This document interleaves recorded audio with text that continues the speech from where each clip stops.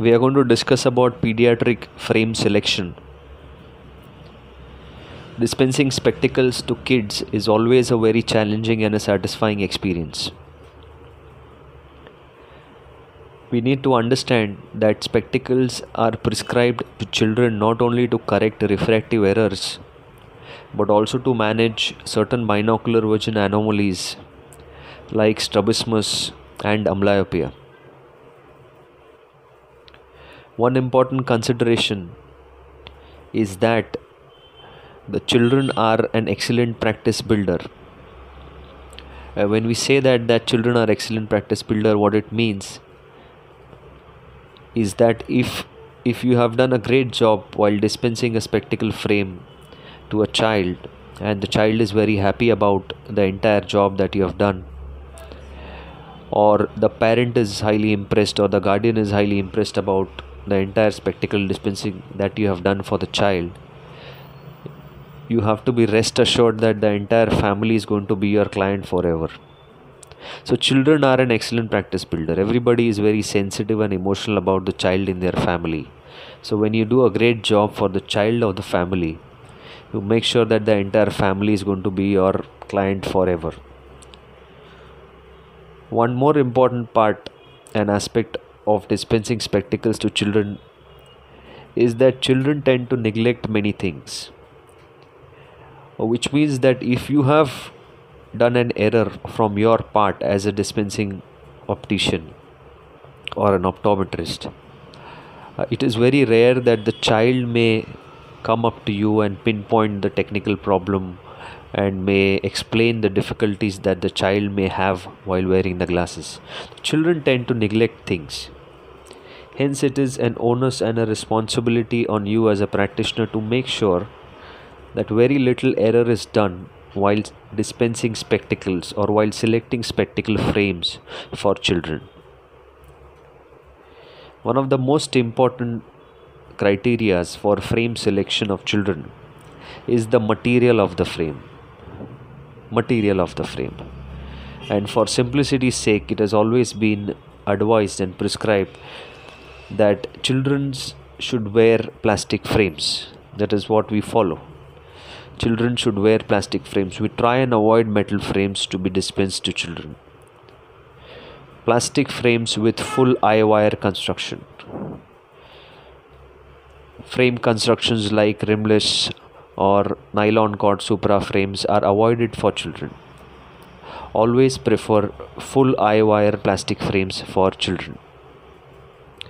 The second important criteria while dispensing or selecting spectacle frames for children is to select frames with spring hinges. A plastic frame with a spring hinge is an ideal frame for a child. A spring hinge makes it easier for the child to remove the frame easily and again wear it. So always consider a frame for a child with a spring hinge.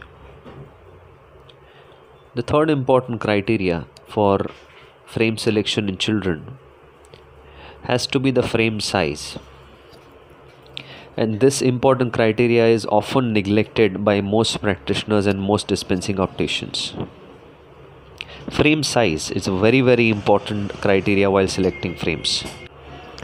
Often it is noticed that children are dispensed with frames which are larger in size or at times even smaller in size than the required size.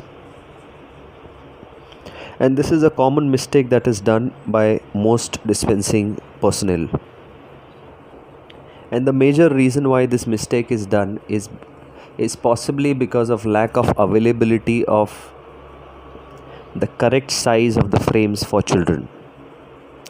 Most opticians or most dispensing personnels do not have a complete stock of correct size for children into their shop, which is why they end up dispensing spectacle frames which are at times larger in size or at times which are not meant for children. Hence, it is very necessary that frame selection according to the frame size has to be done.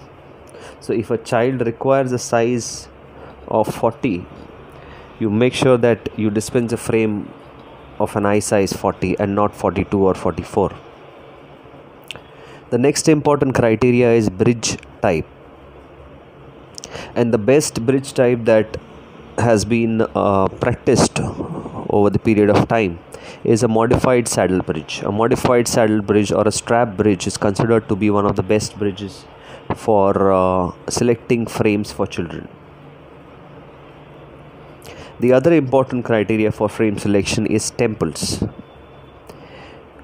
And for convenience sake, the temple type should be either skull temple or, as prescribed in the notebooks or the textbook of dispensing, the riding bow temple type. Now, one important point to be noted while dispensing frames or selecting the temple type or selecting a frame for the child is to make sure that the position of the bend should be appropriately given to the frame. And there is a method to which it can be altered. You have to make sure that the bend should be slightly beyond the crotch of the ear. The last and a very important part while selecting frame is the vertex distance. The way the frame sits on the child's face should be such that it should be as close as possible to the eyes, but you should make sure that the eyelashes do not rub the lens. So smaller the vertex distance is always better. So in short, if you have to revise, you have to make sure that the material should be plastic. It should be a full eye-wired frame. It should have spring hinges. It should be correct in size. It should not be larger or smaller in size. The bridge type should be a modified saddle bridge or a strap bridge. The temple should be a skull temple or a riding bow temple. You make sure that the positioning of the bend of the temple is appropriately given and marked. The vertex distance should be minimal. One can select fancy frames because children love to wear colored frames or frames with animated characters is what they love to wear. So it is absolutely allowed. There are many fancy frame varieties available in the market, but one has to make sure that these fancy frame varieties meet the criterias which are the conventional criterias for selecting frames. Thank you very much.